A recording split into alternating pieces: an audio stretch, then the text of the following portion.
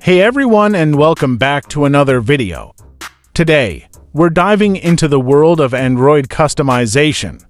Many of you admire the sleek and user-friendly interface of Samsung's One UI. Well, in this video, I'm going to show you how you might be able to install the brand new One UI 7 launcher on your Android device running Android 11 and above. Now, before we jump in, I want to share my own experience testing this out.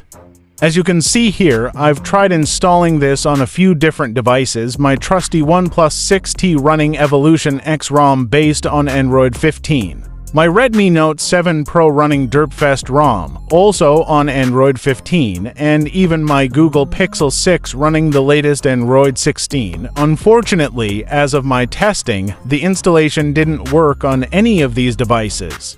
Download the One UI 7 Launcher app. You'll find the download link for the app file in the video description below.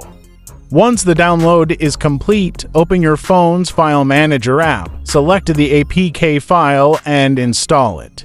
And that's it. Those are the simple steps to try and install the Samsung One UI 7 Launcher on your Android device. Remember, as we saw earlier, it might not work on all devices, but it's definitely worth a shot if you're a fan of the One UI experience.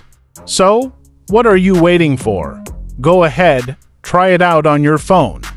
Don't forget to let me and everyone else know in the comments below if it worked for you, what device you're using, and what your experience was like. Your feedback is invaluable.